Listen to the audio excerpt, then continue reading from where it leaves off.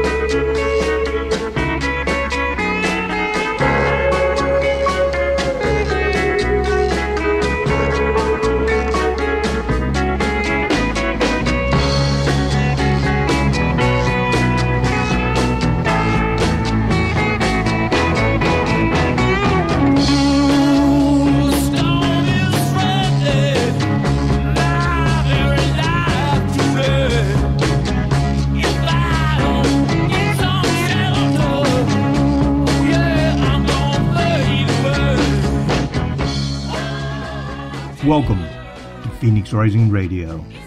Now is the time to lift your mind higher. Now is the time to rise above. I am your host, Phoenix, and welcome to tonight's broadcast.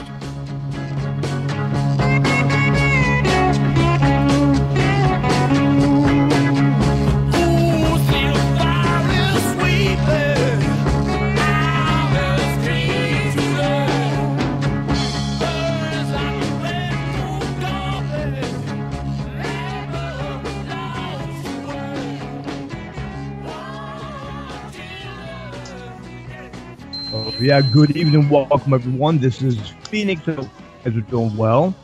It is Thursday, September 14th, 2017. Half the month is gone. More than half the year is gone. Where did it go? And where are we going to go? And where are we right now? That's what we're going to talk about this evening with Ney Sey. He's joining me live. Ney Sey, how's it going, brother? I am rolling just as well as I had the other day. My right tire's a little flat, but I'm still rolling as per usual. Oh, okay. I wasn't really sure about what context you were saying there, rolling, but that can go a lot of different directions with you. Anyway, I'm glad to hear you're doing well, and crazy stuff going on. You know, I talked to Dr. Phil. We had a repeat show on Tuesday with Dr. Phil on that he had done a couple weeks ago. And I just want to let everybody know that he is safe and sound. He evacuated, actually. He and his wife evacuated the area, Daytona Beach area, and took off and went to Arkansas. And he goes there to a place, Springs or something like that. But anyway, he contacted me. His home's okay, just small branches. His neighbor checked on it and everything. And it's all good. They're safe and sound. And also Bob Gilpatrick of Boomers Forever Young. They are up and operating, as you know, or you may not know. Tampa area, the St. Petersburg area where their office is, St. Petersburg, was spared major damage, and the inventory is okay, and they are back and running and getting orders out. So if you have something going on there, if you have orders pending, just be patient, and they will get them out. Ney Sey, what are you doing there, man? Sounds like you're cleaning out your toolbox. Oh, I'm sorry. We're just finishing up some things for the day. I didn't know it was that loud. Oh, okay. I apologize. Yeah. No, it's okay. It's cool. I mean, I wash my dishes, too, and clean out my toolbox. That's all right. That was pretty loud. What big you do? I mean, that stuff happens. You know, that park.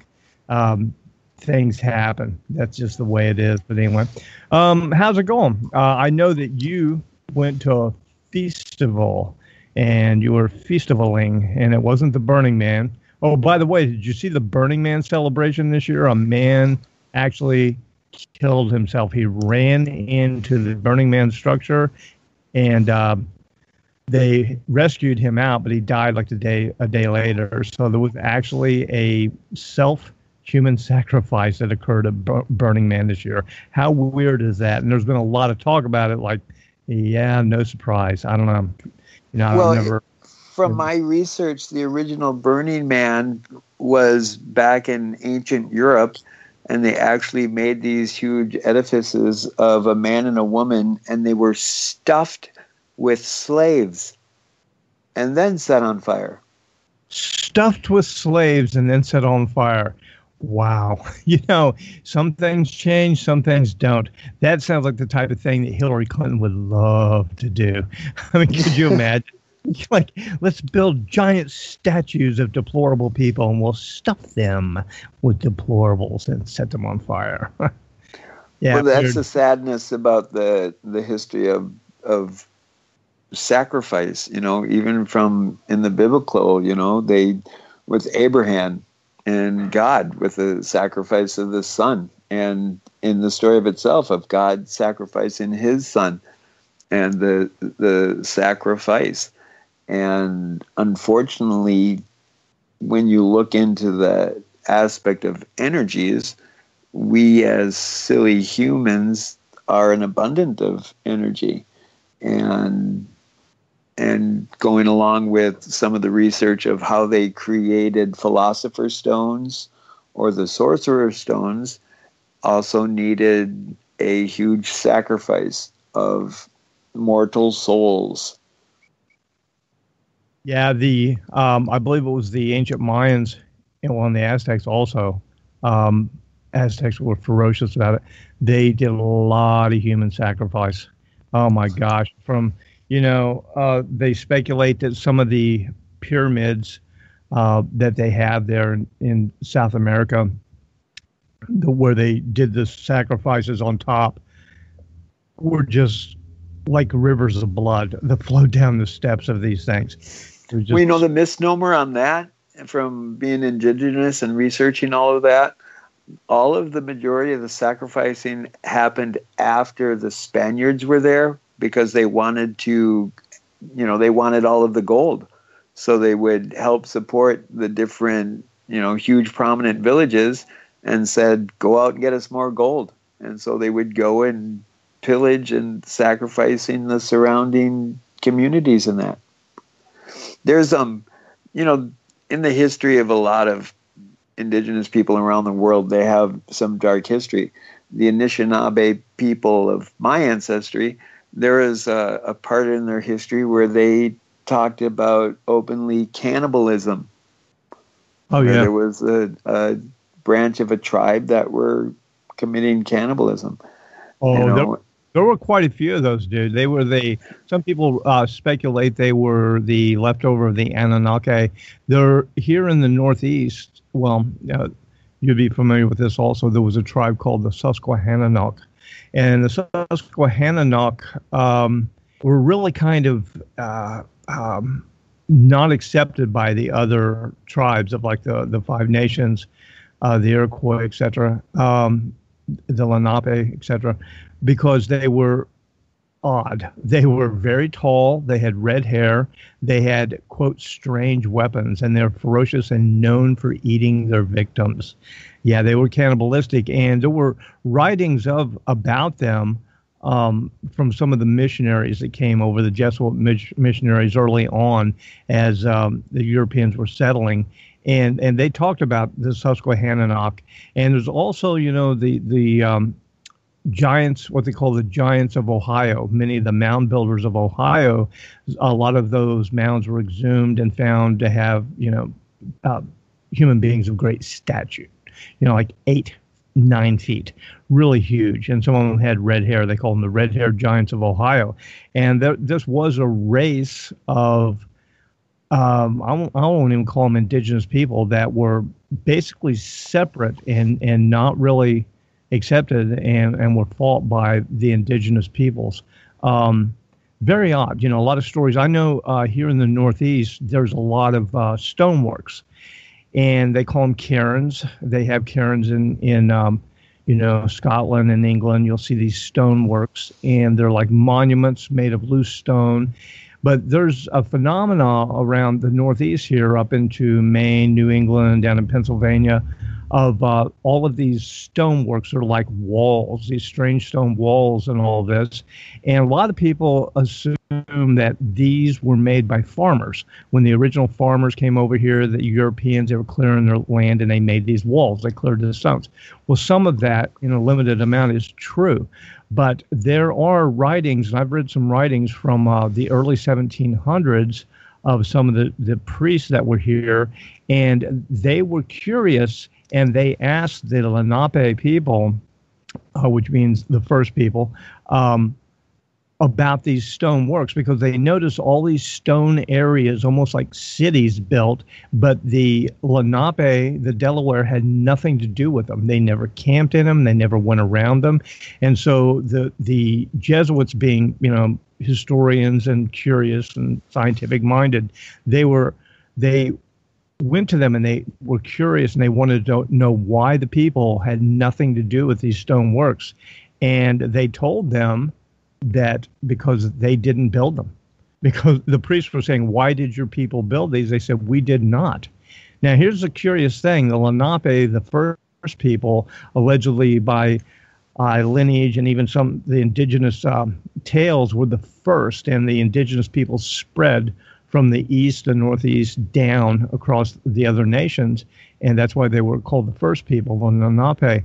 And they said the legends of their people were that was when they first came there were a strange people who were living in the land. They were very tall, they had red hair, and they were ferocious peoples, and they were the ones who had built these structures, and because of that, they stayed away from them because they thought it was like bad medicine. Yeah, it's incredible how little we really know about North America, especially because of, the written language or the petroglyphs or the symbology that they used, was totally different than an alphabet. And just because of the genocide of such a large amount of people, the history has been lost and absolutely distorted. Oh, not only the genocide of the people themselves, but of their history. Dude, I have read things. I love reading the old histories. You can find them. They'll have histories of different counties and areas, and we have a lot of them here in the East because it's where they first came through. And this will be like the history of such and such county, 1740. And this will be like a historical work and go back into the 1600s. Dude, you read some of these crazy things that they found. Oh my God, stone houses and stone structures that the farmers would find, and then they would blow them up or destroy them, so they could clear their fields. They would find these huge mounds, and they wanted to plant there, so they would dig them all up and scatter the remains and all the artifacts around. Just crazy stuff. I read two encounters that I was just shocked by. Well, three, actually. One was a chief, an Indian chief's grave that had been desecrated by a group of young boys. A group of adolescent boys knew about it. They found it. It was well marked, or monuments. They tore it all down, dug up his bones, and threw his bones all around. Was that the skull and bones when they went and took Geronimo's head? No, those were other bad boys. These were young boys back in the early 1700s. And another story that kind of blew my mind was some boys. They found a stone trough. The people who came here, that a spring ran into with ornate carvings on it, was very large, and the local peoples, the Iroquois, the Lenape, said they didn't build it, and so this thing was old. And what happened to it? A bunch of boys smashed it with hammers and broke it apart for fun. And it's like they didn't even get punished for this stuff. My senior paper when I went to University of Minnesota was titled Dam Engines. And it said, the Hoover Dam holding back more than water. And from my research, that the Army Corps of Engineers specifically picked that spot purposely to create Lake Mead, which now has, everybody knows Lake Mead. It's the creation from the Hoover Dam.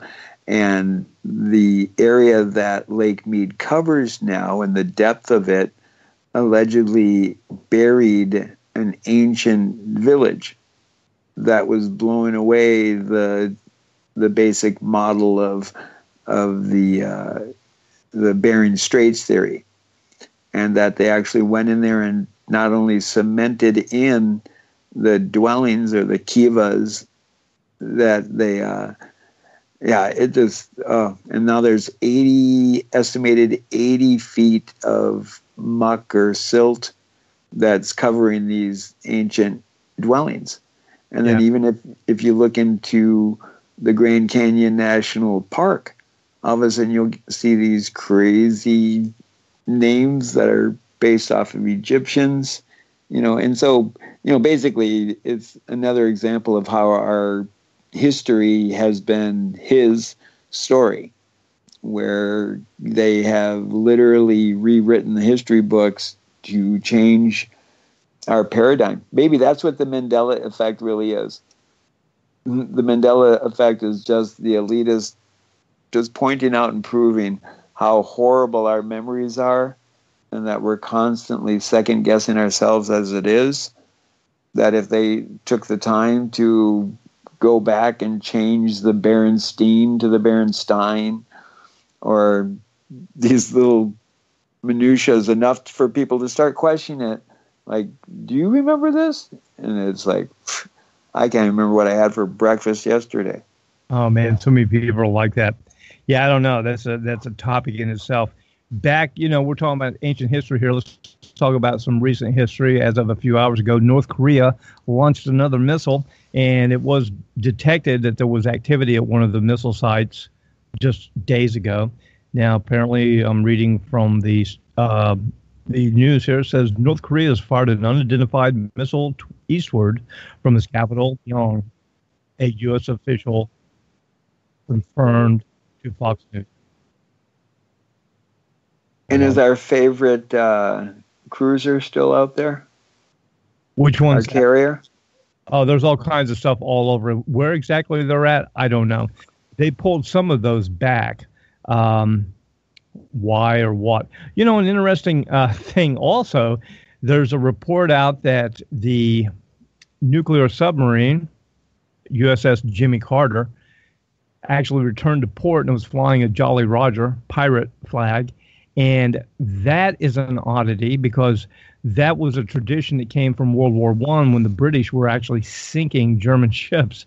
And every time they would get a kill at sea, they would fly a Jolly Roger when they returned to port. Now, the Jimmy Carter is a very secretive sub, and it has been known to come back in with a Jolly Roger before, and they're really not sure what it signifies, but it does. There's a lot of speculation that they did something in a military fashion when they were out to sea. Now, obviously, they probably didn't sink a ship. We would have heard about it, but USS Jimmy Carter also has capability, and I think some people listening will find this interesting, to release on the sea floor remote submarines, remote vehicles that have the ability to cut undersea cables. How about that? We had a rash of undersea cables being cut in the Middle East just over the past 5 years. Huge communication cables that would cut the Middle East off from Europe and from the United States, and all these undersea cables were being cut, and there was speculation, possibly a ship's anchor drug and broke them or whatever. But now it's coming out that the USS Jimmy Carter submarine has that specific capability and has been known to do that. So something's afoot, dude. They are doing something bizarre. But, it's really raising the tensions because apparently Kim Jong-un of North Korea fired this missile in the direction of Japan. It's so bizarre. Well, is it really bizarre? But when you reflect on just what has been happening within the last couple of weeks with the eclipse, now 3 weeks behind us now, or is it 4 now almost? But 3 weeks. Mm-hmm. Well, let's see, 4. Well, between 3 and 4 weeks, and it seems like the oscillation has gone from one extreme to the other extreme.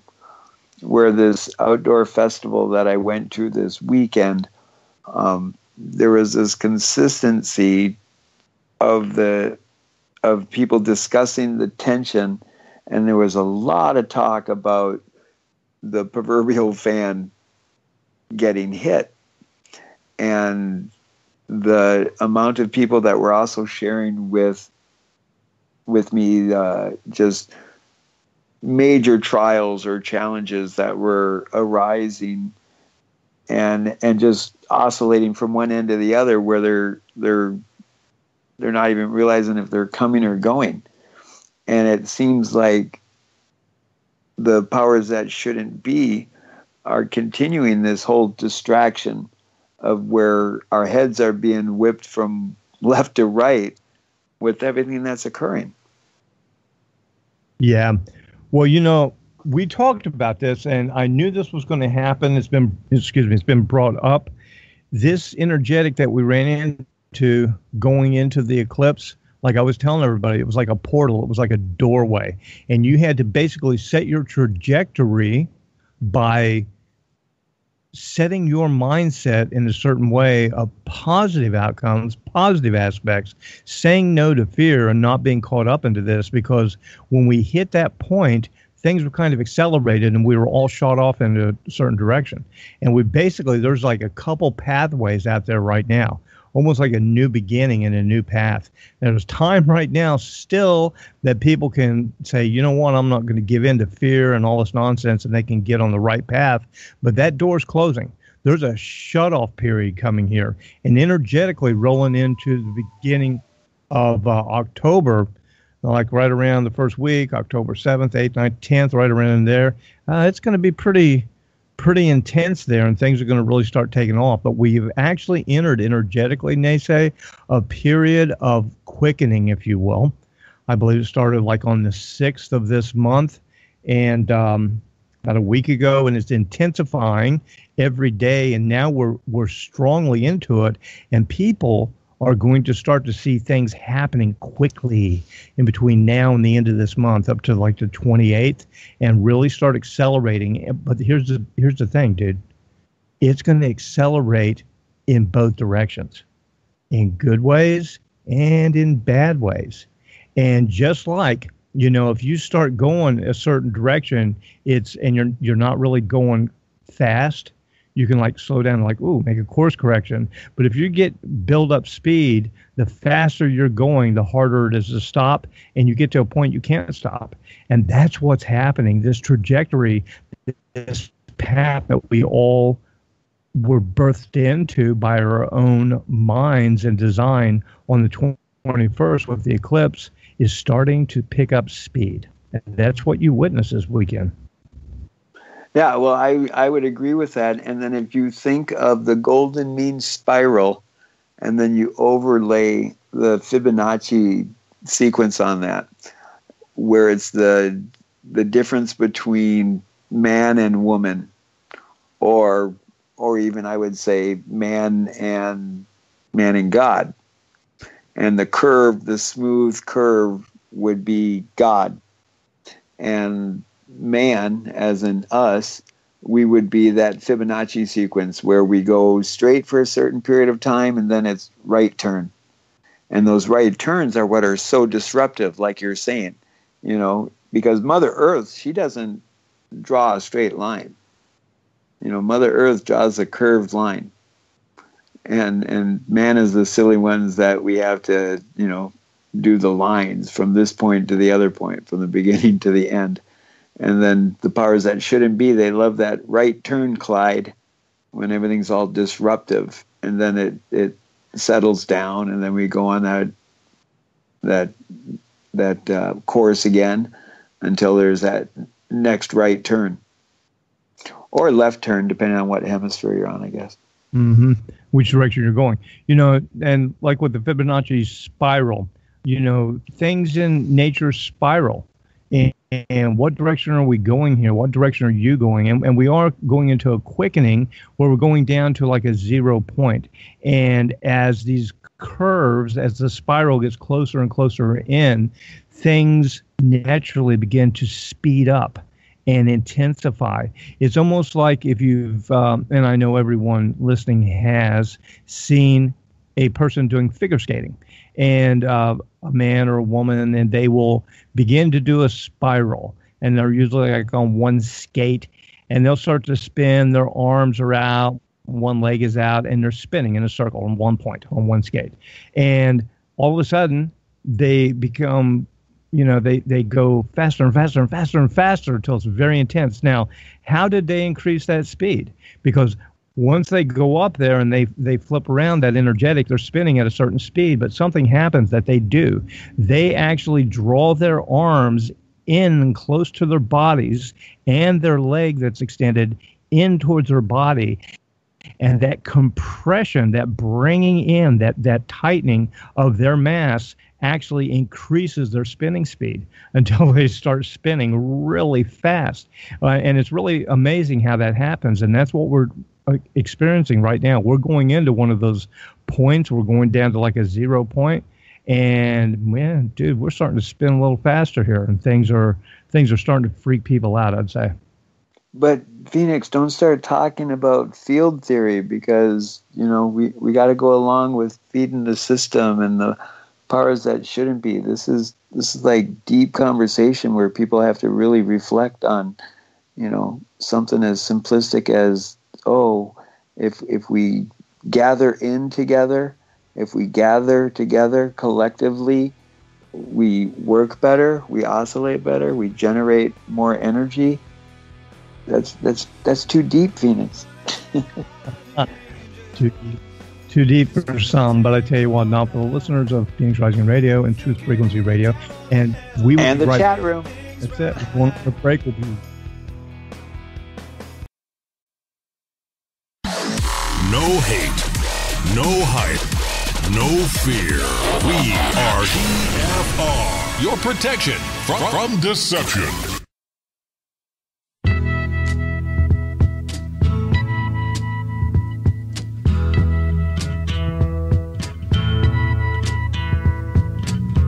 Something happening here, but what it is ain't exactly clear. There's a man with a gun over there, telling me I got to beware. I think it's time we stop, children. What's that sound? Everybody look what's going down.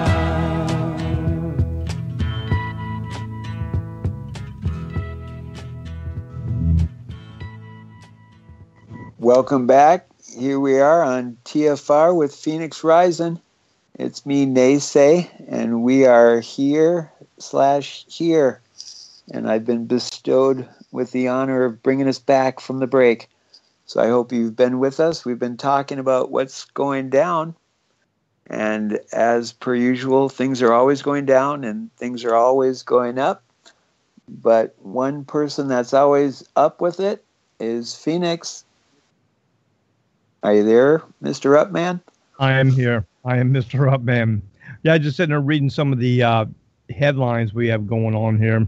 Yeah, a lot of people are kind of freaked out about this North Korean missile, and apparently the South again is calling for emergency meetings and all this. They're really not sure. Now, what's this? Latest North Korean missile could have hit Guam. What the heck? Who put this out? Oh, okay. Well, that's the range.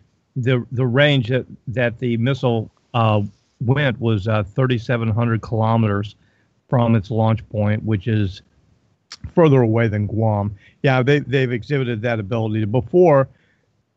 So more saber rattling, but more than saber rattling, it's pretty provocative what they're doing. It's almost like they're trying to goad the United States into doing something. And the United States is up against a wall on this, people, because China and Russia, they basically have the back of North Korea. A lot of people are obligated through treaty. Yeah, they have a treaty. They have worked with them for a long time. Heck, Russia just opened up a deal with North Korea 2 or 3 weeks ago for tourism, because the beaches, apparently they have some really beautiful beaches in North Korea, and they made a deal. The Russians are building some luxury resorts and stuff there. They're dealing with them, but the big one, people, is Korea is one of 2 places that we know of on Earth that have the largest deposits of rare earth minerals. And rare earth minerals are vital for the use in the high-tech industry.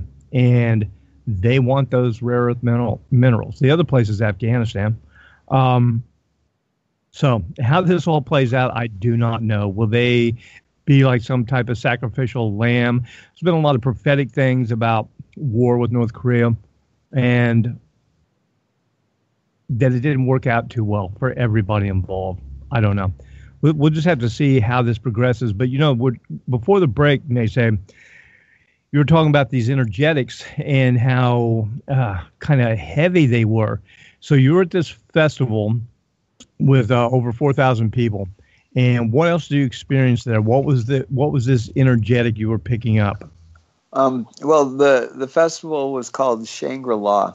It used to be called the Harvest Fest, and it's held at Harmony Park in southern Minnesota, Geneva, Minnesota. And it was put on by a band called the Wookie Foot. And I know 2 of the major entities in this band, Mark and JoJo, for 17 years now. And I've been going to this outdoor festival. My first time was in 97 when I was just walking with a cane to this outdoor event.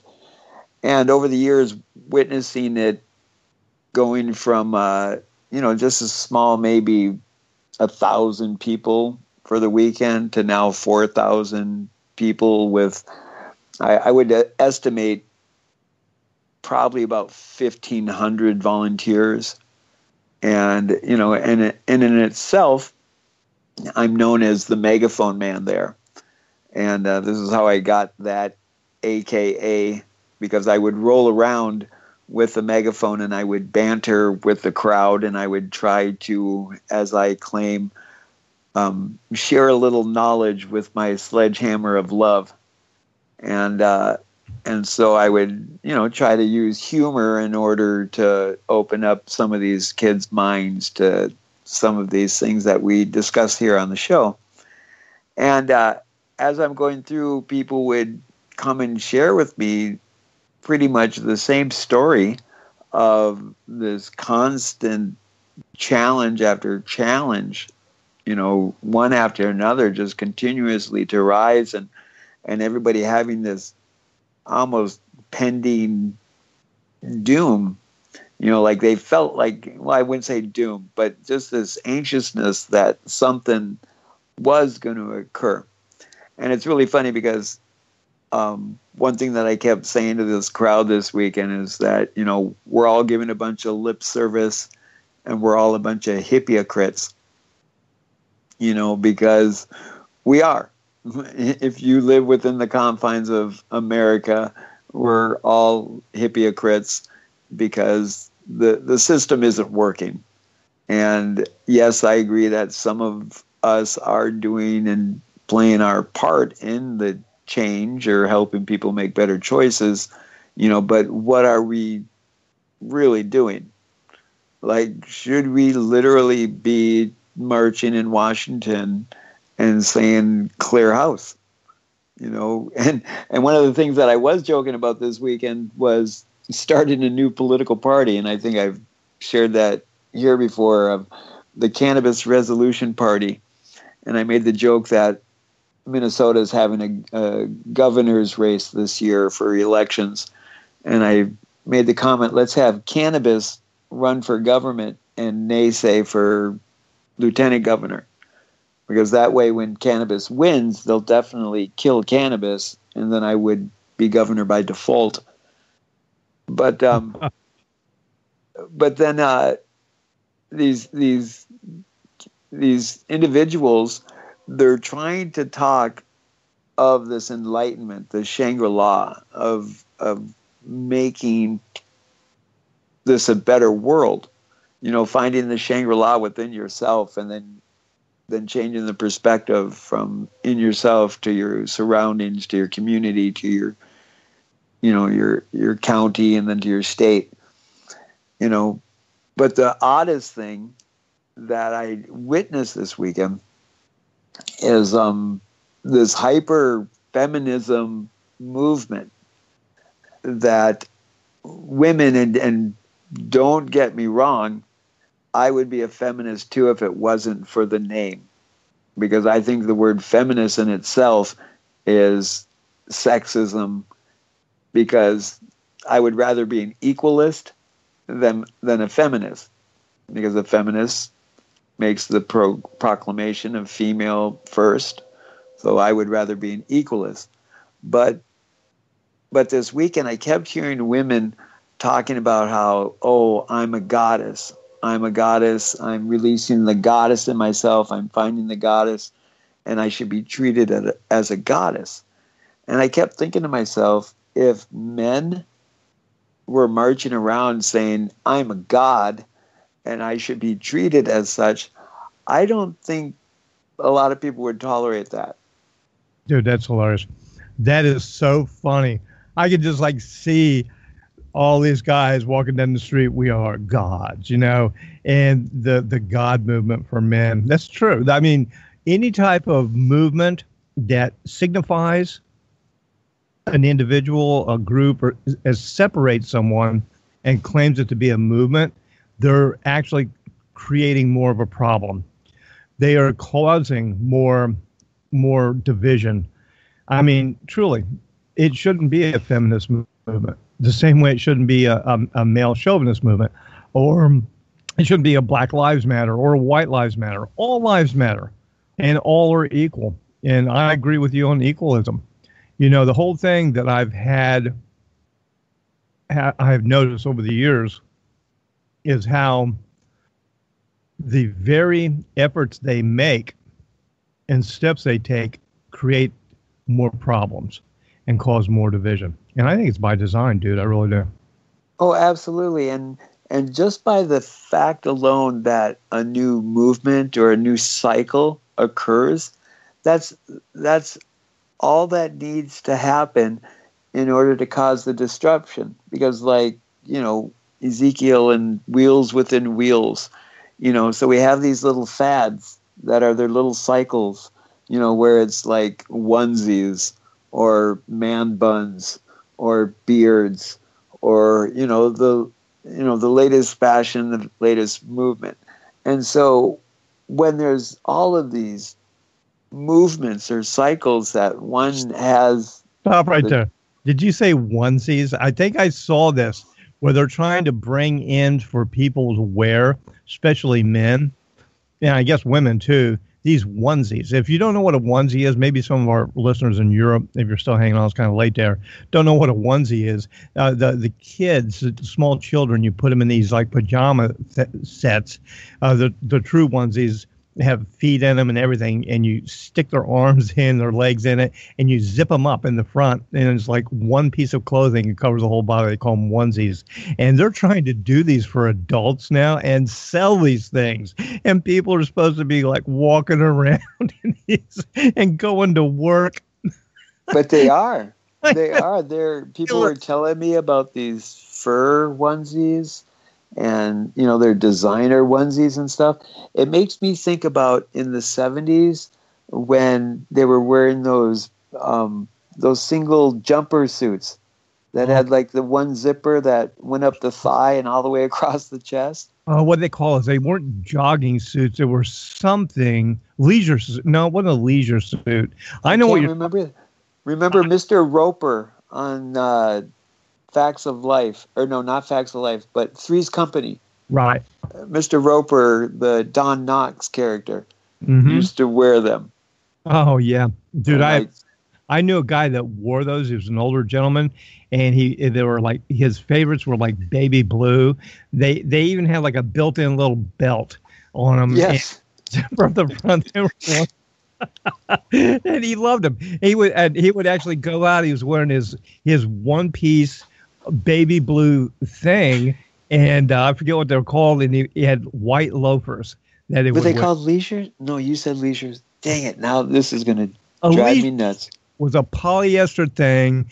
It was like pants and like this polyester jacket, and It all people matched. It was like a vest had and a coat and the pants. exactly. It's like somebody escaped from a prom from like a high school. Right. Or something. But they wouldn't wear ties with them. It was casual. You just wear an open collar, and the collars were like huge, like Elvis Presley collars. They were like 4 inches long. Oh, a jumpsuit. A jumpsuit. That's it. Like a jumpsuit. That's it. Yeah. So all of these different cycles, all these different fads, you create a new one, and then you give a and I'm generalizing here, an addictive society another choice where they're so discombobulated because there's so many different shiny objects to choose from. How can I pick? What do I pick? And then if I pick this, what is Billy, Bob, or Joe going to say about it? And then if I don't get enough likes, or if I don't get enough comments, or if I don't make the right status, my whole world could implode. And there's this on Netflix, there's this TV series, as I talk about being a hypocrite in Netflix, it's called Black Window. And one of their episodes is about you get the social status by people and how they comment on you and like you. And everybody knows your number or your rating.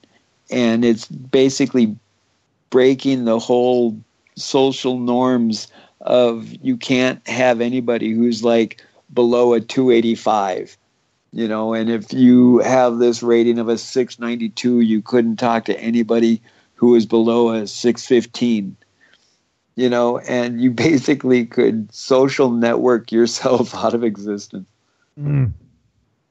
Dude, I have a rating of 4. That's crazy. Oh, man. I tell you what, the people, when I say the people, I'm talking about me included. We are all in this together. I tell you what, you were talking about the clothing. We're talking about the leisure suits and the jumpsuits and the onesies.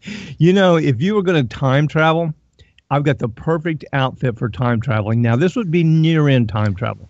Let's say if you wanted today, here we are, September 14, 2017. I've got something that you could wear, and if you got into a time machine, you could go back any day, any month, any year, all the way back to like probably like 55, and you would be safe. And you know what that is?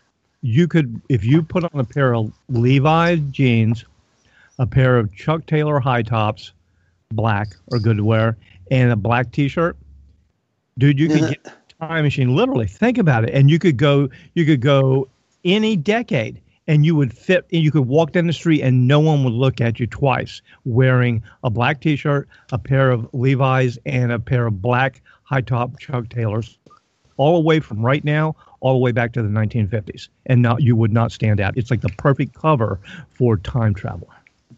About the onesies and stuff like that. I don't mean to make fun of Jerome in the chat room, because I've heard it's his favorite choice of clothing are the onesies.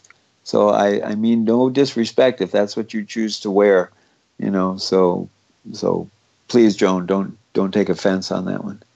Wow, amazing! Yeah. My question I have: did the onesies have a flap in the back? Long underwear. Oh my God! Yeah, that was Grandpa.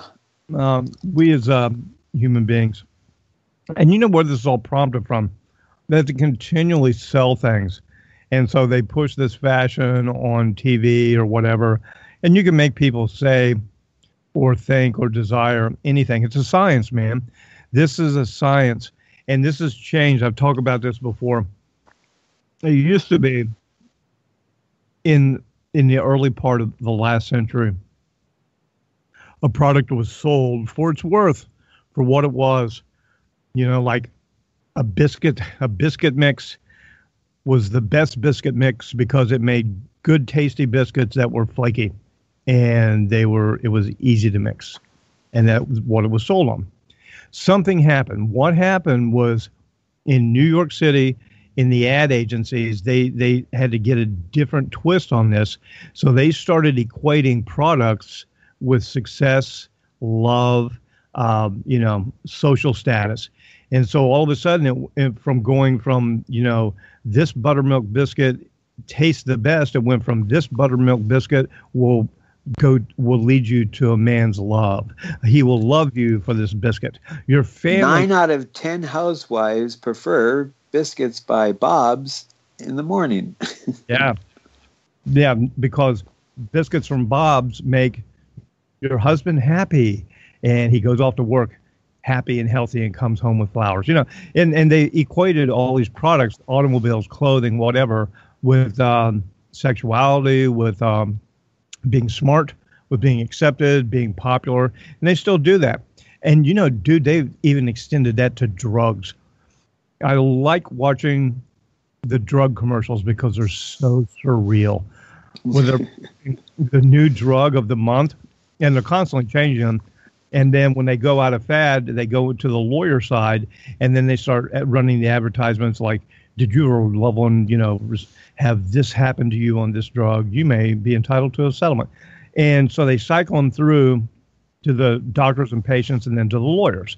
And the thing about it is, though, they always show this imagery of people happy. Oh, they're meeting in the market. They're hugging their kids. And the guy in the lab coat. Oh, yeah. They're just so happy, right? And they're just so blessed. But in the background, they're talking about the side effects of these, how horrible they are. But it's marketing. It's marketing. It's like, hey, I love going to baseball games with my, with my friends, and I love hanging out with my buddies. Maybe if I get this heart medication, I can do that. And they really psychologically mess with people to get people to ask for these drugs at their Dr. Robert Beck, in his video Suppressed Medical Discoveries, he said it best when he said, when you go into a pharmacist and you see all of these over-the-counter drugs, and all of them have their little niche to it of why you should take them, he said, if any one of them worked, there wouldn't be any others. And that's basically, as you were stating, there was a testament of time when the product itself, either you bought it or you didn't, because the product itself was the testament of time. Now we are so coerced with the visual stimulation, the noise stimulation, the verbal, all these stimulations of the advertisement. And if anybody has done research in MK Ultra, you would realize MK Ultra, its subtext is not just mind control, but behavior modification. Because if they can nudge you just enough to get you off your daily routine, then they've successfully brought chaos into your world. Because when you want to make the creator laugh, tell them your plans. So true. They ran into a problem, though, and they actually kind of messed something up. They overlapped their goal on a couple of issues. It kind of screwed them up. And what that was, with the onset of psychotropic drugs and the Ritalin and things like that to control classrooms, and basically make kids like drones so they wouldn't act out. No more punishment. Just give them, they're ADD, so give them PhD, give them this drug. And what they've done, they've started drugging the population at a younger and younger level and make it acceptable that kids are on drugs and teenagers are on drugs and young adults are on drugs. Then what happened was their behavioral modification techniques that they were using to promote civil unrest, to get agendas pushed and all that, failing. They were like, wait a minute, we used to be able to get people in the streets and get them activated. What's happened? Excuse me, Phoenix. Did you just hit your volume on your mic? Because you just dropped and it came in and out a little bit on your sound. Is my sound still fine? No, your sound's good. How's mine? Oh, now you're back. Okay, You're that's back. What are we discussing here that's upsetting someone? Very odd. I didn't hit anything there. Very unusual. Okay. Yeah, well, what I was talking about was they have an overlap and they've kind of messed themselves up because they were prescribing all of these psychotropic drugs and control drugs like Ritalin and all this for ADHD to control classrooms and kids and make them basically like drones so they wouldn't act out or whatever. And they were very successful with that and made billions of dollars off of that. The teachers were very happy about that. And you basically ended up with, a population of people who are very easily controlled. But what happens when they needed them to hit the streets, they were realizing they had a problem because they couldn't incite the type of reaction like they did in the 60s, where they got tens and tens of thousands of young people out in the street protesting and tearing things up. They tried it. They tried to push it, but they couldn't because people are so drugged now that they can't get them out there. The only way they can get them out there is if they promise them money. If they pay them, the kids are like, oh, okay, I'll go then. I can use a few $100. So, the drugging technique they've used on the population kind of messed them up. Well, it's back to and sometimes I feel like we're being downers, as we point out the reality of it and stuff. And it goes back to this preconditioning by the powers that shouldn't be. And how do we escape these bonds, these chains of what they're doing? I mean, consciously being aware of them is, part of it, acknowledging it is, but what do we do within our own world to break free? That comes from inner discipline. And this is this brings us full circle back. We're not being downers on this. What we're talking about, what you were pointing out, was this energetic you were picking up. And this leads us right back to the eclipse time and the warnings that we were putting out to everyone that you really got to watch what you're thinking. Don't be caught up on all this. I mean, you read the headlines tonight, North Korea missile, this, that, the other, blah, blah, blah. They try to really get people caught up in fear. And we have real live things that are happening that have caused a lot of fear with people, like the two massive hurricane events here in the United States, giant typhoon event over in Hong Kong, and the other events that happen all around the world. People get, very challenged by this. It's very stressful, and many people died. But what we're witnessing here, Ney Sey, is an amping up and a ramping up of the very thing that we were cautioning people on before the eclipse and up to the eclipse, and that was say no to fear and watch what you think, how you think it, and what your intentions are, because we have gone through that portal, we've gone through that point, and it's all starting to pick up right now. And people who you interacted with this weekend maybe were very, very unaware of that, like most people were. And they actually went through that eclipse not really mindful of much of anything other than, the day-to-day things, or basic desires and fearful thoughts. Anyway, I fear that we've come upon a break. We'll be right back after this break. Don't go away, anyone. We shall return.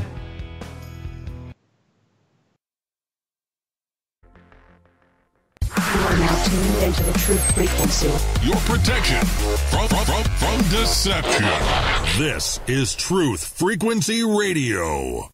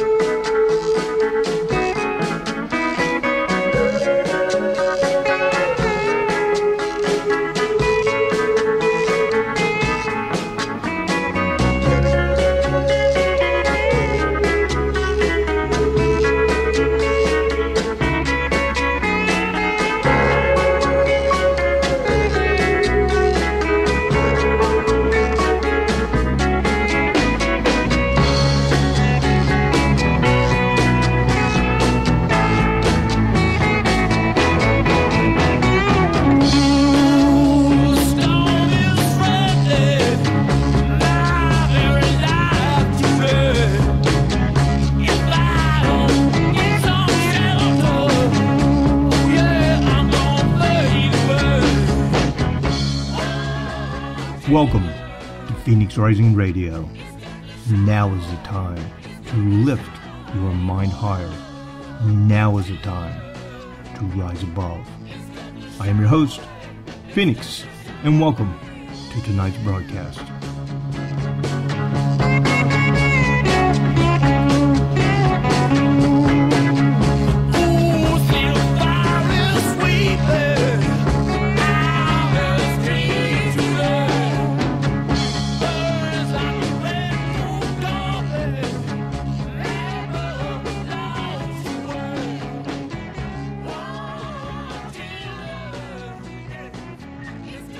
And welcome back to second hour here at Phoenix Rising Radio, right here on Truth Frequency Radio, where truth is premier.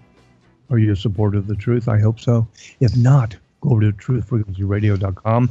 Find out how you can be a supporter of the truth and have access to high definition downloads of not only Phoenix Rising Radio, but all the great and fantastic hosts right here on Truth Frequency Radio. Yeah. Anyway, before the break, we were talking about these energetics that we're dealing with. Yeah, there's a lot of big news out there tonight about World War III fears rise as Kim Jong-un fires a missile again in the direction of Japan. I haven't seen the details of exactly where it landed, but, here's the problem that people are facing is that they have miniaturized nuclear weapons. They can load them onto missiles. And every time these guys shoot a missile off, no one's really for sure what's in it and what direction it's going to go. So it placed the United States in quite a position. And China, like we were saying earlier in the last hour, Ney Sey, China and Russia have North Korea's back, no matter what anyone says. And China put out an unusual statement, too. It said something to the effect that if, they wanted the United States to refrain from a first strike, because if they did, if the United States does an unprovoked first strike, it would be seen as a provocation that was uncalled for, and China would come to North Korea's aid. But China also told North Korea not to do the same, because that would be unprovoked. So China's playing the big boy here, with the big stick, saying anybody who jumps first, we're on the other person's team. So that's quite a quandary. And I think it's a pretty smart thing for China to do, actually, because it keeps both sides from striking out first. But right away with my cynicism, it's like, okay, are they just creating another boogeyman? Is this just a boogeyman, just like Saddam was, Gaddafi was, Hitler, yada, yada, yada. They got to have a boogeyman in order for them to perpetuate the course action. Well, yeah, of course, it's an economic model. It's a horrible economic model, but it's one that's been in existence for centuries because kings long ago realized, like, hey, it's very costly to wage a war, in cost of gold, silver, materials, and men. It's very costly. But if I win said war, I can gain much, much more. And so it's an economic gambit. And then it turned into like a huge business, war boom bust. After World War II, the United States went through an economic burst like had never been seen in this nation before. It was incredible. After the boom, it's after World War II. That's where baby boomers came from. There were so many children born. Everybody had houses, and this whole economic model of everybody had a car and a house and all this stuff. And that was all prompted because of the money that was flowing. Because during the war, and here's how the model works: if a nation goes to war, primarily the United States, this is how the model works. Is failing now. They would send out all these men. All the able-bodied men would be, drafted or join, and what that would immediately do is deplete the workforce.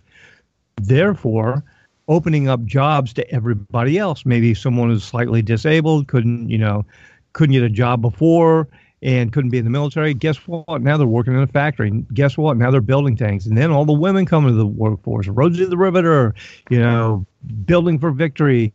And what happens is all that economic burst of growth that goes to the companies, down to the people, then that spurs all the other things. They're out buying clothing. They're out going to the movies.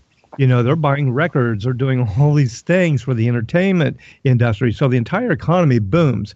And then when everybody came back from World War II, you know, we had the spoils of war basically, and it was a great thing. And that lasted for a while, but then it started to like run out. And they're like, oh man, we need to keep this going. And then they tried with a few other models. And the Korean War didn't work out too well. We're still dealing with that tonight. That was a disaster. Then we had the Vietnam War, which is even a bigger disaster. But they did secure some of the golden triangle heroin out of that. Then they realized those models didn't work. Then we went to the new model, the Gulf War model with the corporations. And that's when the big money started flowing, man. You know, corporations like Blackwater and all these other dozens of private security forces.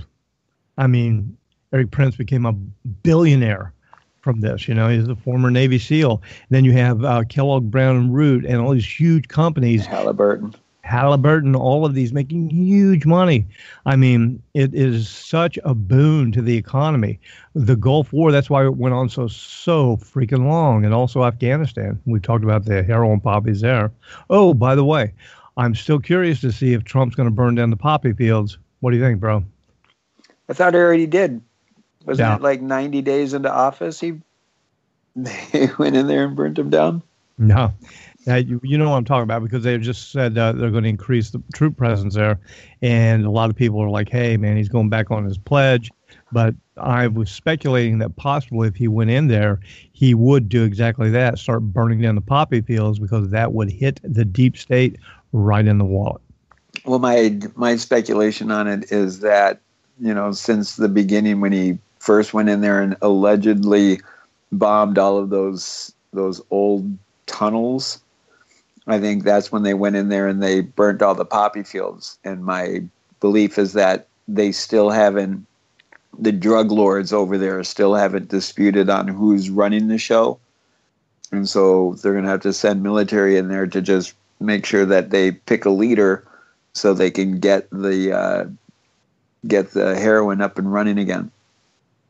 No, I'm going to have to dispute that one, because the fields are still there. They did not burn the poppy fields down. Yeah, they did some specific strikes. They hit some tunnels and things, but they still have not addressed the issue of the massive amount of poppy fields there that basically now employs like 1/3 of all the civilian population economically in Afghanistan. So that's really got to be addressed, because that is the deep state money. That is a big money maker right there for the deep state. And this will be the true tell. Is Donald Trump the person that people think he is, who supported him? Is he really going after the deep state? Is he really the one to drain the swamp? Well, here we go. He just called for and authorized over 4,000 new troops to go into Afghanistan. And if we do not see evidence or reports, positive evidence and reports that they went after those poppy fields and shut them down, then he's not the guy you think he is, because those poppy fields don't need to be there.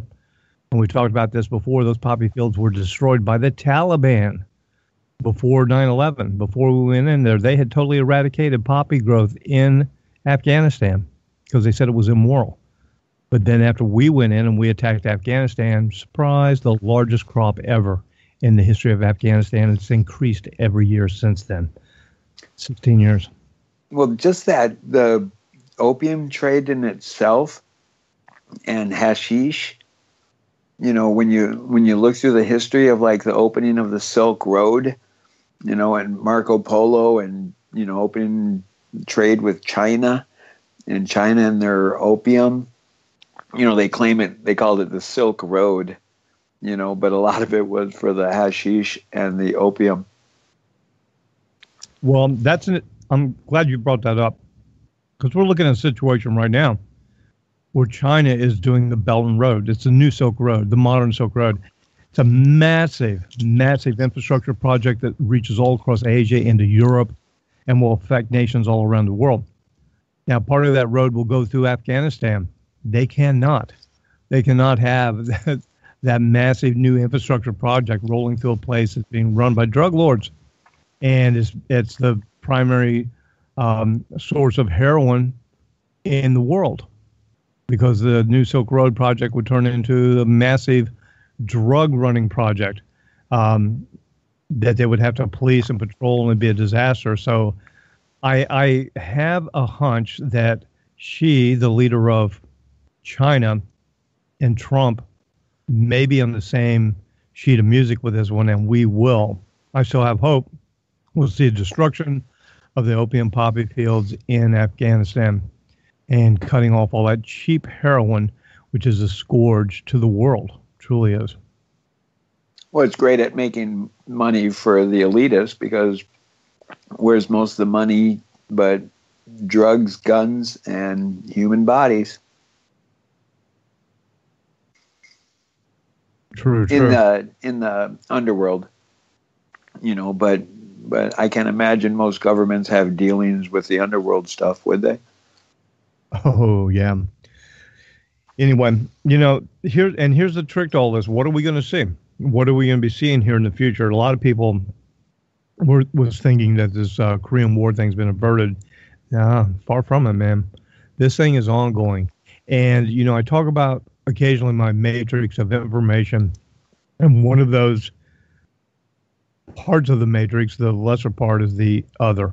And that has to do with prophecy, writings, dreams, rumors, whatever. Things like that are not solid, and therefore being a lesser degree. But there have been some prophecies, particularly one by this dude from South Africa. Can't remember his name right now.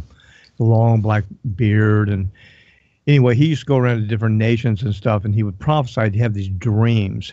And he would go, when he'd have these dreams, go to these churches in these nations and tell them. And he had a pretty good success record. I mean, he went to New Orleans before Katrina. He went to Haiti before the earthquake, and other places. Some of them haven't been fulfilled yet, but many of them have. And he particularly went to South Korea. Said he saw a dream. He had a dream. In this dream, he saw trucks with missiles on them, and these missiles were firing into South Korea from North Korea. And all these tanks and trucks rolled across the border, and he saw a missile and missiles fall on ships at sea. And it was an aircraft carrier, a United States aircraft carrier, and it sank. And he saw this dream. And he said it was going to be a horrific war where millions of people would die. So, and that was years ago. He put that out. That was before Kim Jong-un was doing all this stuff. And so I keep that in my mind as a possibility. And that's not being fearful. See, that's the thing. You have to be able to proactively navigate this existence with the least amount of fear that you can, but we will constantly be surrounded with fearful things. Saying no to fear and having a good mindset doesn't mean all of a sudden, oh, look, there's a rainbow with a unicorn and little bunnies everywhere. It doesn't happen that way. Keeping your mind positive enables you to be the strongest person that you can be, and to function well, and to be happy, and to help influence those around you. Because I will guarantee you, I don't care how positive you are, I don't care how much you can manifest, or how well you can meditate or pray, or how close you are to the spirit side, you will be surrounded by warfare and sorrows in this world. We are not going to change that, because the unfortunate truth in this is that we are all co-creators. I had a woman get kind of like in an argument with me one time. I was talking about some things. She goes, "You have to stop talking about that Phoenix. You stop. Why are you doing that?" I'm like, because it's going on. She goes, "Don't you know we're co-creators and we could?" I'm like, "Yeah, I know that. I realize that." And I try to explain to her that we can be as positive as we can for ourselves and for those around us and the world. But you have to realize that everybody creates even if they're not conscious. And some people consciously do it, and there's some evil son of a bees out there. And there's some people out there who want bad stuff to happen. And yeah, they co-create also. They're looking for it. There are people out there that are slathering. Man, they are just like, can't wait until there's a war. I mean, this is their business. This is their livelihood. There's almost like a demonic bloodlust within them. They're an evil side who want to see death. They want to see destruction. And that's a reality of our existence. It's not being negative. It's being for real. It's being for real. I mean, go ahead. That was one of the things that drove me from Minneapolis. And when I went down to this outdoor festival, we have to go through Minneapolis. And there's over 1 million people in Minneapolis. And when I was living there in 98, and they were talking about Y2K, I was sharing with a friend of mine, and we're sitting around talking about Y2K, and two of his buddies come over, and they were kind of a little questionable characters. And my buddy asked me to share with them about Y2K, and when I shared it with them, their first response was like, that would be awesome if there wasn't any cops or no laws, because we could kill who we wanted. And my mouth just dropped, because for someone who's barely able to walk and having to utilize a wheelchair to get around, I'm thinking, I'm a victim. And there's no way I want to be in a city where there's over 1 million people and be a victim. Oh, yeah. Yeah, and see, that's what people have to realize. And this is the problem that a lot of people who are spiritually inclined run into, because, people, for the most part, are good. And people, for the most part, I believe, I hope, are of a stance that they have a conscience still. But there is a large percentage of population with no conscience. And to them, because we've lost a lot of moral backing in this nation and the world, the only evil is to get caught. They truly believe they can do anything they want as long as they don't get caught. And if they get caught, that's a bad thing. But doing something bad isn't bad if they don't get caught, especially if it helps them. Oh, look, I scored a new CD. Oh, look, I got this. Oh, look at the money I have now. Oh, look at the new girlfriend I have. Oh, look at the new boyfriend I have. All from the result of doing something immoral. Absolutely. Cheating, whatever, lying, and there's just no conscience at all. I mean, literally no conscience, because they haven't been taught to have a conscience, and they don't know right from wrong. Well, this is what I absolutely experienced with this weekend at the festival, because the other reason I go down there is because they allow me to put up my cannabis resolution booth, where I have a mini museum, with cannabis byproducts, and I have to hire a crew, to come there and help me out. And the majority of the times, the experiences I have is that people want to get the hugest reward possible for the least amount of work. And I ponder, can I really fault them for this mentality when you look at our politicians and you look at our leaders, where they're in these cushy jobs doing the minimal amount of work and reaping the best rewards? And it's almost like people have gotten sick and tired of, the fact that we're working ourselves to the ground and not getting out of the hole. And that was another thing that I experienced, is not only the challenges, as I stated earlier, but the fact that people were so emotional that they would explain to me the challenges that they were going through, and I was having people that would start break down crying because of the challenges they're going through. Mm-hmm. Okay. That is evidence of the thing I've been talking about. We're going to see more of that, man. We're going to see people breaking down. And the reason for that is people don't have survival skills. And when I say survival skills, I'm not talking about how to build a fire or, find north through the stars or all of this stuff. I'm talking about basic spiritual and intellectual survival skills. People don't know how to lift themselves up, on their own and to strengthen themselves and to have faith. People have no faith. And because they do not have a Polaris or North Star of guidance in their life spiritually, they are constantly lost and fearful. They don't know. They don't have the skills to comfort themselves, to convince themselves they're strong enough to get through something, or also the very basic skill of knowing that our mind, our attitude, and our spirit can set the direction, tone, and change things. It's how we manifest things. That's how it happens. It's the unseen. And because they don't have this skill, they'll have these problems that come at them, Ney Sey, and they will see them as insurmountable. They will look at the problem instead of like visualizing the solution or giving it up to a higher power, to God, because they don't have that faith.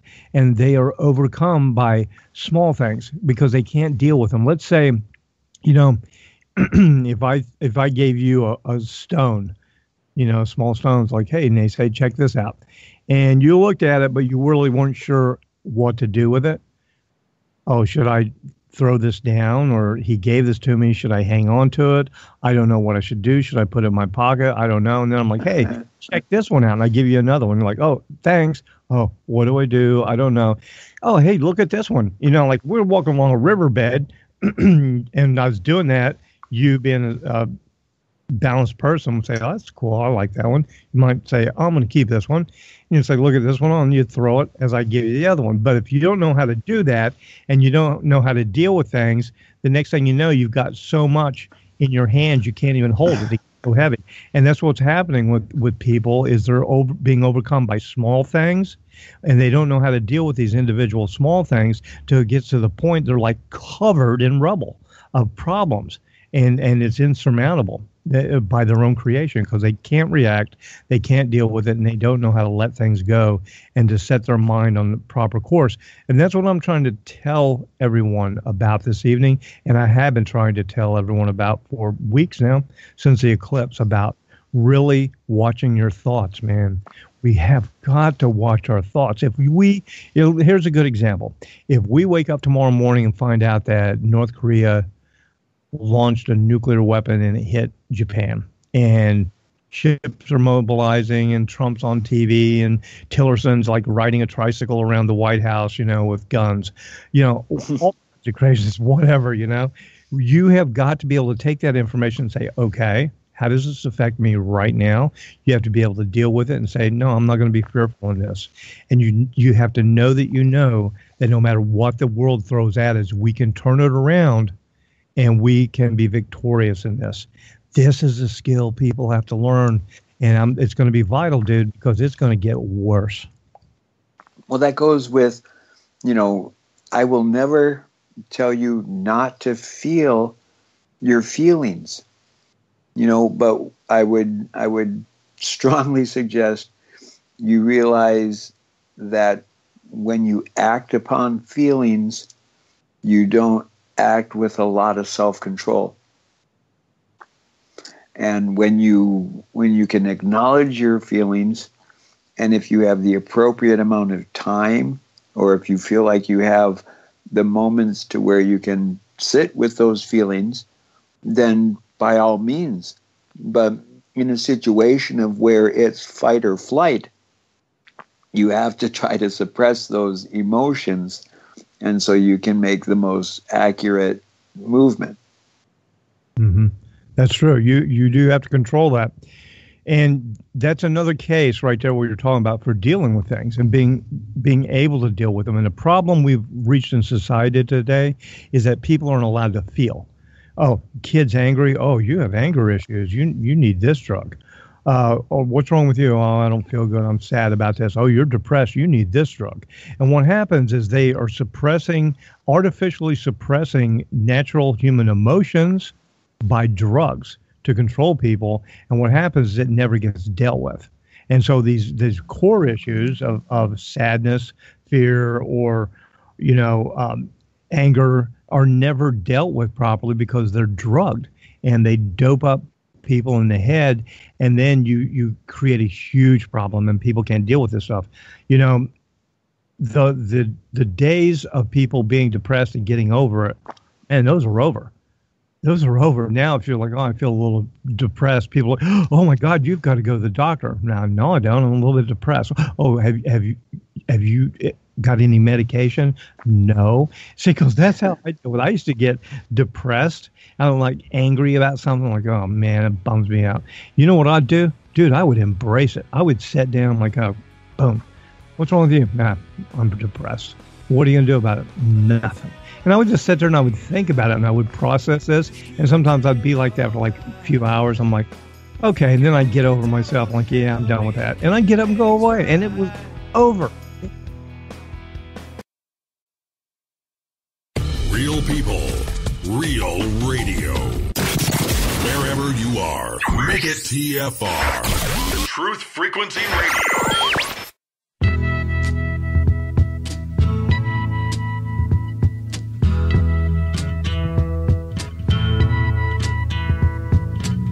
There's something happening here, but what it is ain't exactly clear. There's a man with a gun over there, telling me I got to beware. I think it's time we stop, children. What's that sound? Everybody look what's going down.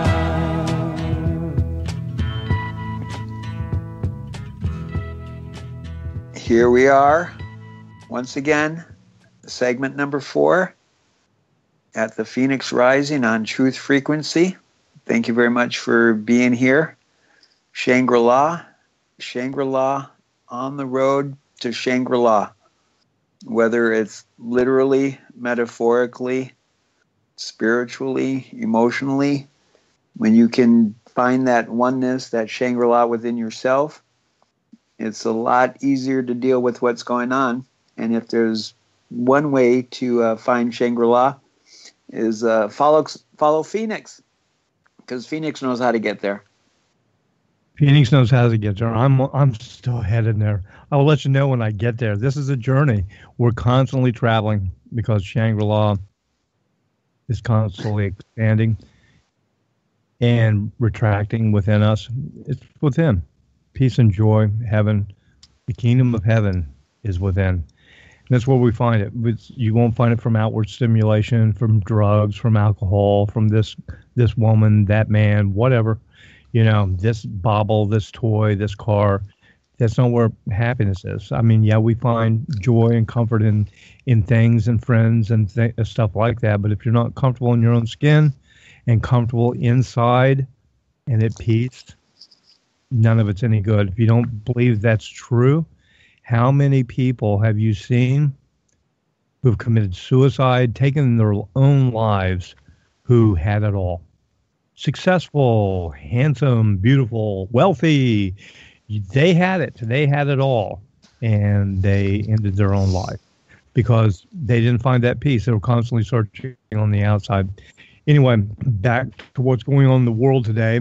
And some of these things we're going to have to deal with, and they're going to, amplify and start kicking up. The North Korea thing during the break, I was checking a little bit of the detail out. It's all new info that's coming out. They believe it was a range test.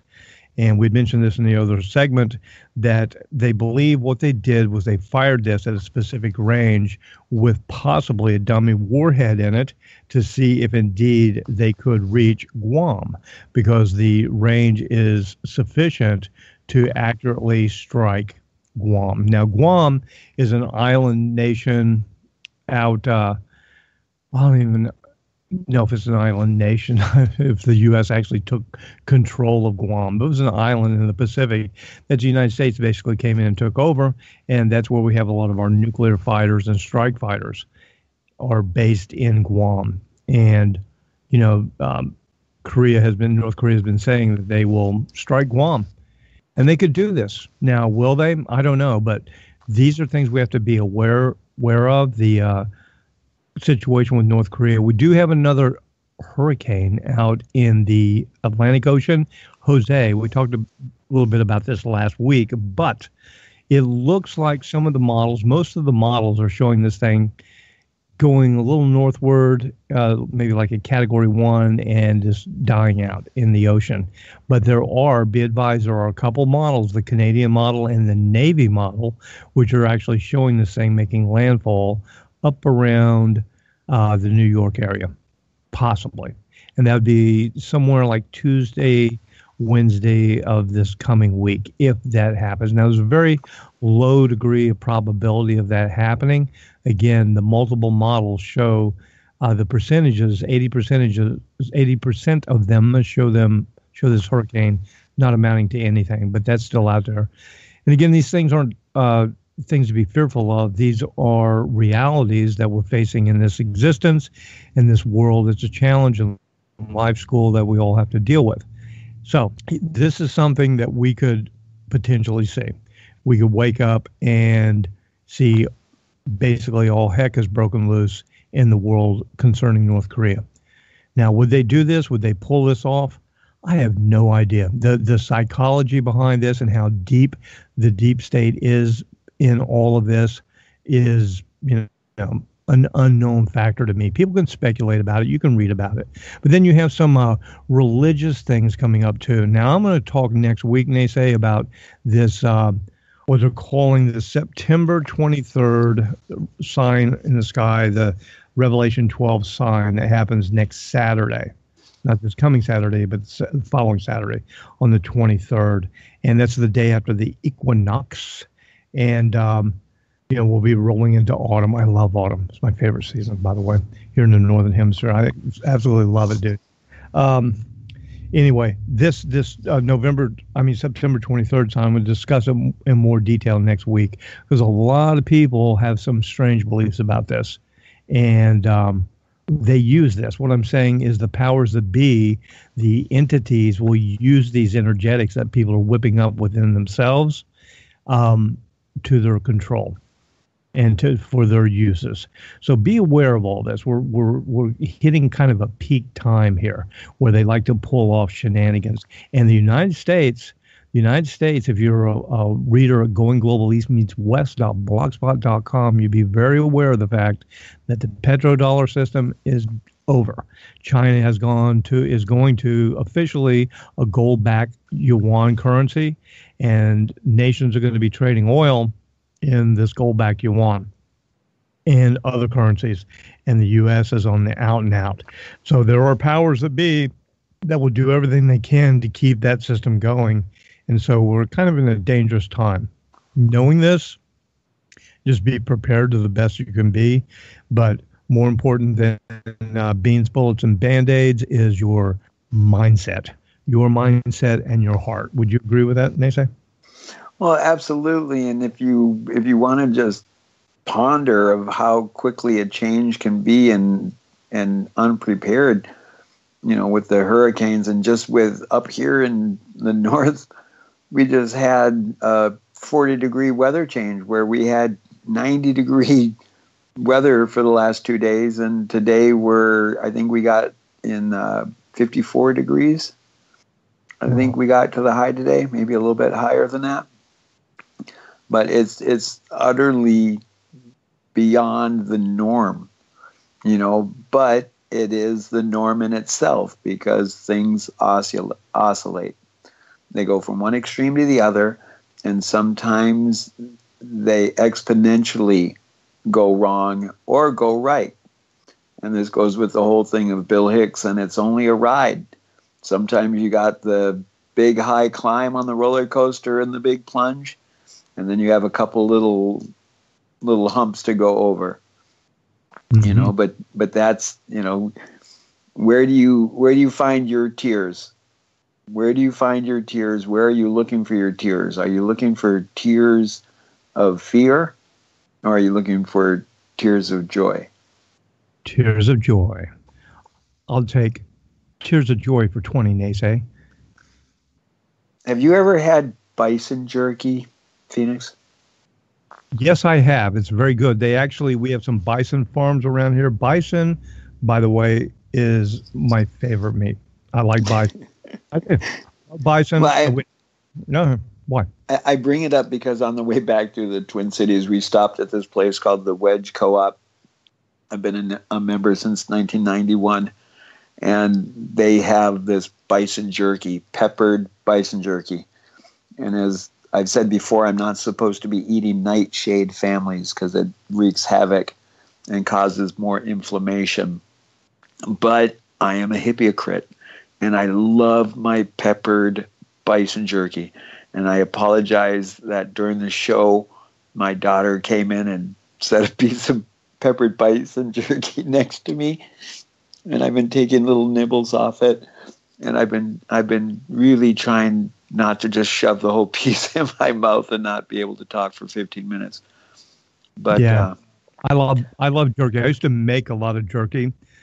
Matter of fact, I was looking at my dehydrator today. I haven't made jerky in years, but I always made venison jerky every year. And dude, you won't believe this, but it's true. One year I took a deer, the whole deer. A friend of mine called me up. He goes, I just filled my tag out, and he goes, my freezer's full. He goes, you want a deer? I'm like, sure. And it was a buck. He brought it over. It was just field dressed. And I'm like, okay, let me take care of this. And so I finished dressing this thing out, and ended up cutting the entire deer up into thin slices, and I made jerky out of the whole deer. I am not kidding you. Not like one roast. I mean, I did the whole thing, even the back straps, everything, man. I jerked a whole deer. I had these big containers of jerky, and I did like a teriyaki, or one was a teriyaki, one was like a soy based, and pepper, just a little bit of sugar, not much. But yeah, I love jerky, and bison is good too. Well, just bringing it up as we're talking about preparedness. Nothing keeps like jerky does. The pemmican keeps much longer than jerky. Pemmican is a food that the Native Americans loved, and so did the American settlers, because it was something they kept for years, literally. And it's made from beef suet, or deer suet, but primarily beef, and which is like a rendered fat, and dried meat, either buffalo or venison, beef. And you take the dried beef, unseasoned, and grind it up almost into like a powder. They do it in a mortar and pestle. And you'd add some berries to it, usually like dried blueberries. And you mix the berries and the meat and the suet, and you'd mix it in this consistency. Don't forget the wild rice. You can put wild rice in. There's a lot of different. Make them into little patties. Mm-hmm. You can do that with the wild rice. Some people put nuts in them. I've heard you shouldn't put the nuts because the oils can go rancid. I don't know. But there's different recipes for pemmican, and it lasts a long time. And it's a high energy food, man. The caloric output and content of pemmican is incredible. Well, the biggest thing that was such a factor in that is that it was so broken down already that your body could easily digest it and absorb it. And that's one of the things where they say with the whole thing of eating meat, eating meat isn't so bad if you take the time to chew it, and you chew it in the small micro bites so that your body can absorb it. More times than not, we're hastily eating our food and not even tasting it, where it's just chew, chew, swallow, chew, chew, swallow. Are you chewing, swallowing right now? Are you? Yeah. Dude, you're dying to eat that jerky. That's funny. No, my mouth, I had a piece during the break, and my mouth is literally salivating because I'm just, I'm not a big meat eater. Yeah. I actually fasted last week, because of the equinox. And, we picked up this bison jerky, and it's just delicious. Wow. So I apologize in advance if That's you guys okay. have heard me a couple times nibbling on it. It's just amazing that it's right there, so close to you, and you're so Thanks. you really want some. I bet it is so good. You can probably smell it. In fact, I bet your daughter is like eating a piece slowly right in front of you, like, this is so good, Dad. Oh yeah. Oh, they're worse than I am. They actually, when they heard I went to the wedge, the first question they asked is if I got any bison jerky. You know, and it's a wonderful source. You know, take some time, research bison, the bison meat. Some people call it buffalo, if that's inaccurate in description. But bison, buffalo, very good. The fat content is a lot better for you. And the way that most bisons are bred or raised, that supposedly the emotional impact of the animal, besides its death, is minimal comparatively to the cattle farming and how they're kept in high numbers in close quarters. And we should do some more health stuff besides with Bob. I should come on with you and Bob again, because I keep meaning to get a hold of him and asking him some question. And the website is a wealth of information. Yeah, he should be on next Thursday. Maybe you can do that. Come on next Thursday. Of course, he had to evacuate. They're back in business now down in Florida, St. Petersburg there. But and they lucked out. Dude, did you see? Oh, I'm sorry, you're blind.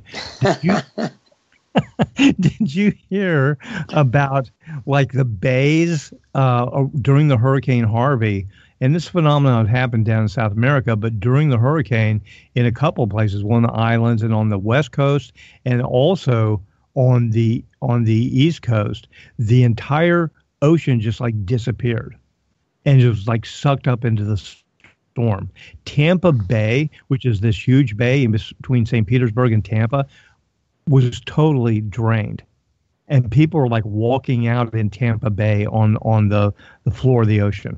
They did it over on near Fort Lauderdale also, and Miami. It just like went out.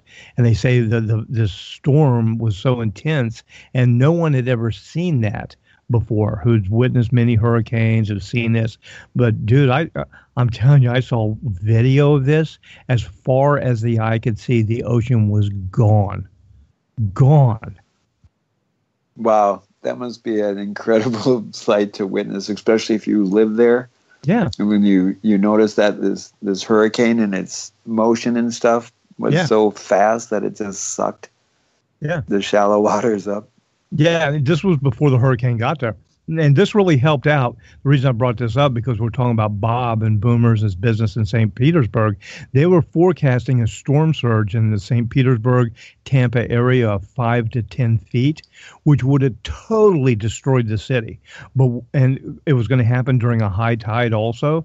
But what happened in these areas like down Miami and St. Petersburg and Tampa that were supposed to get these massive storm surges, the ocean sucked away. And by the time the surge came, it just like brought it up to the normal level. It was just like a strange phenomenon, almost like there was like some type of supernatural help with all this, because if those areas of ocean had not receded, had not disappeared in a like almost a miracle type fashion. Oh, let me say this one thing. When I did see this and witness this, and they were talking about it, what came to mind was when the Israelites, the story of them escaping from the Egyptians and going across the Red Sea, because it said, and God parted the waters, and they walked on the bottom of the sea to the other side. And people are like, oh, well, that's a pretty crazy story, dude. It just happened here in the United States and Florida.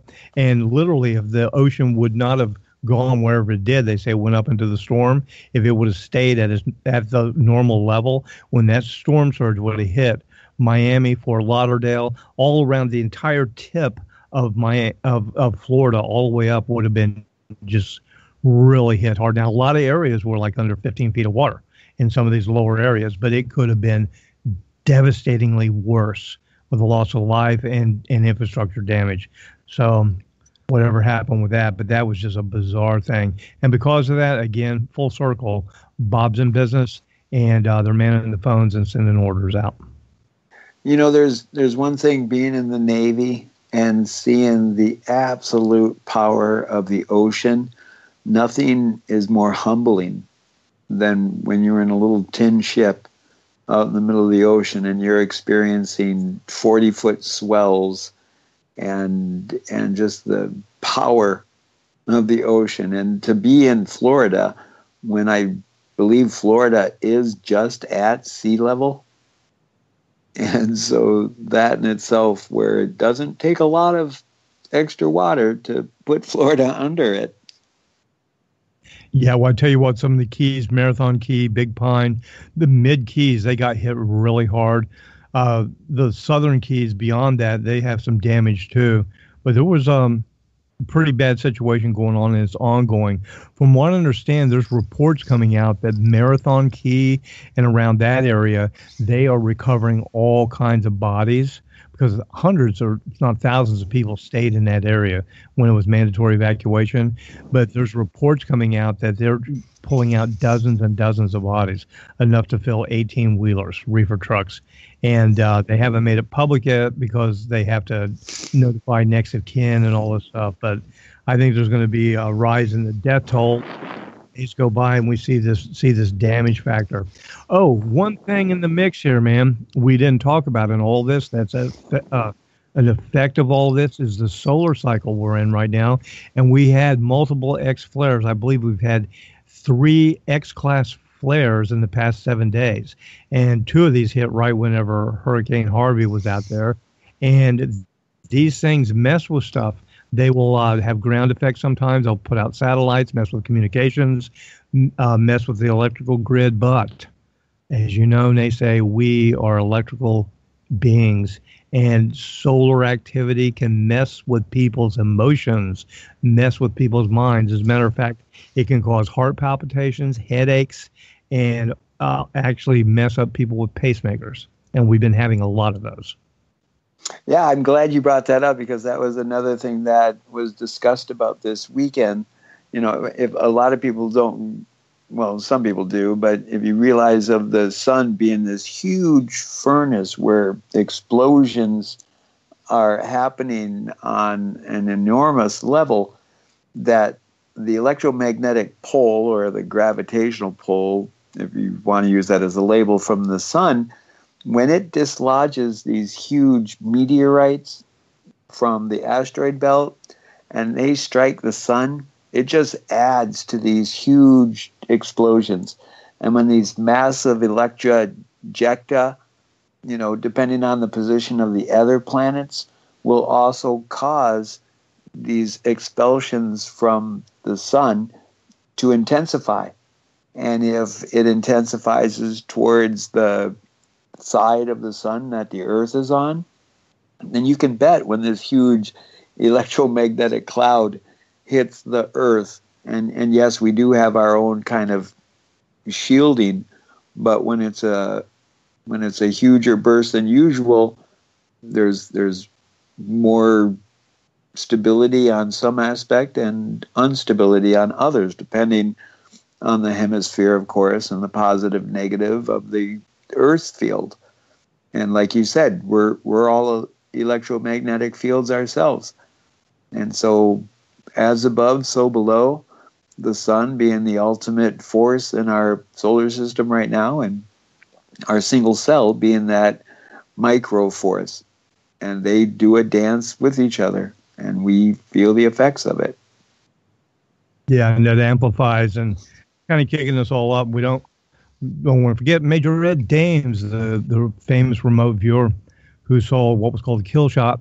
And a lot of people criticize him because they said it never came true. But what his kill shot was he said he saw something. What happened was there was a nuclear incident on the peninsula, on the Korean peninsula. And something came in between the Earth and the sun, and everybody looked up. And then the sun released this massive flare called the kill shot.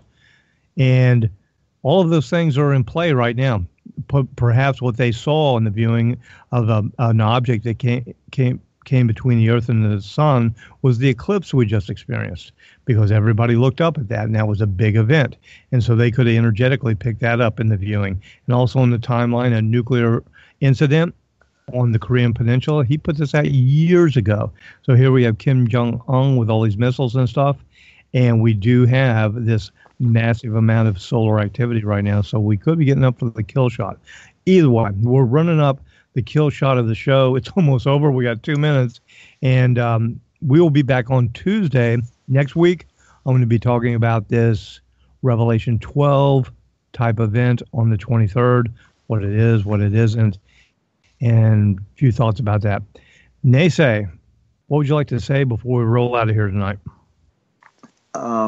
Everybody get your pemmican or your jerky ready, just in case. And if not, it's one of those things that'll help you giggle during those low times. Exactly. But just remember, if you guys get bison jerky, keep it away from Ney Sey, because he'll eat it all. Oh, absolutely. So much. Or you could send it to me. If you got your bison jerky, by all means, you can send it to me. No, don't. Please don't send me bison jerky. Oh, man. Anyway, thanks for joining me this evening. It's always fun, and we talk a little bit about everything here. A lot of stuff going on, people. Stay safe and have a good weekend, because we have no idea what may be thrown at us. But one thing for sure, you've got to stay positive. You have to keep your mindset correct. Say no to fear, no matter what you see. You have to visualize. You have to know in your heart. You have to pray. You have to meditate. It's so important. It's so important, because I tell you what, like Ney Sey was saying, the experience this past weekend, I'm seeing it. Things are speeding up. We're getting into an energetic now, especially from now to the end of this month. Things are going to start picking up pace. And when I say things, I mean everything. So you better have, hope you did, preload your energetic with good things, good anticipation, good manifestation, good visions, and hope for the best in all of these things. Ape gish bimad ziwe. And peace to you. All right, people, that is it. We're out of here. We only got like 30 seconds here before we roll out. So important to stay focused and stay balanced, and keep love in your heart, love and hope. So important in these days. Anything else, Ney Sey? And my always farewell, toodles. Toodles indeed. And always my farewell. Find someone you love, tell them that you love them, and say no to fear. That's it, people. See you next week. Have a good weekend. God bless.